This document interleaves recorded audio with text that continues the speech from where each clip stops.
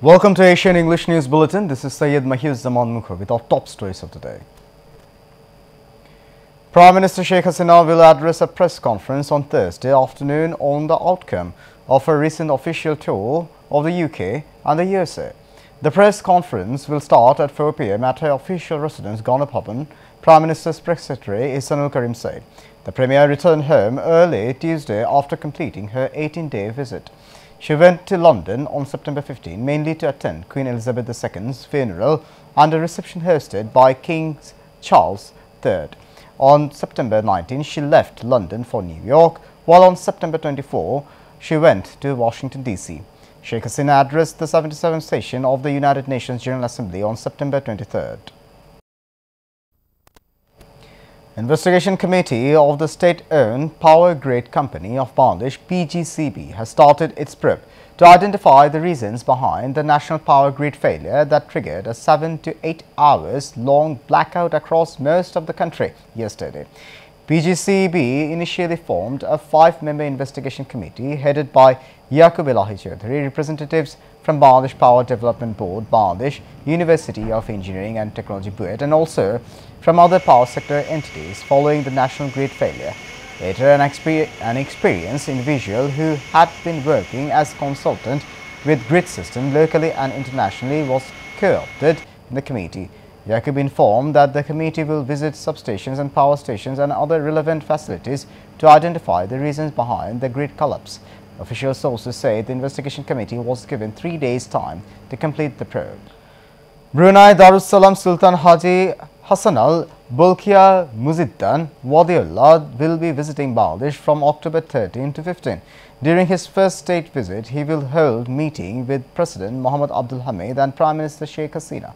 The two countries may sign 5 MOU on labour cooperation, energy, direct air service, seafares and culture during his visit, officials said. Foreign Ministry officials also said under the MOU on labour cooperation, Bangladesh wants that the Bangladeshi migrants get regular salary, minimum wage and insurance. Now going to the internationals, Russian President Vladimir Putin on Wednesday signed legislation to annex 4 territories of Ukraine, government documents showed. The Donetsk, Lugansk, Kherson and Zaporizhia regions are accepted into the Russian Federation in accordance with the Constitution of the Russian Federation, the documents say. Putin also signed decrees formally appointing the current Moscow-backed heads of the 4 regions as their acting leaders. Earlier, the annexation legislation was unanimously supported by both Russia's lower and upper chambers of parliament. Putin last Friday presided over a grand ceremony at the Kremlin during which he signed agreements with the Moscow-installed leaders of the 4 regions to become subjects of the Russian Federation despite condemnation from Kiev and its allies in the West. More on internationals, at least 25 people died on Tuesday evening after a bus carrying 45 to 50 members of a marriage party fell into a gorge in the Bironkal area of Uttarakhand's Pauri district. The bus was on its way to a village in Bironkal from Lalghang when it fell into a 500-meter gorge near the Simri Bend at around 8 p.m. Rescue operations were launched by 4 SDRF teams which rushed to the site of the accident. Personnel managed to rescue 21 people overnight who were then admitted to nearby hospitals. Now sports, the Tri-Nation T20 series consisting hosts New Zealand and visiting Bangladesh and Pakistan has been named as Bangladesh T20 Tri-Series.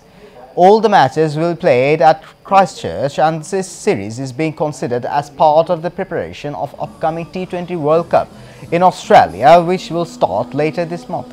The series will start on October 7 when Bangladesh will play against Pakistan. All the teams will play against each other twice before the top 2 teams will play final on October 13. This is it for now and stay tuned with Asian English News Bulletin and visit www.asiantvonline.com. Take care.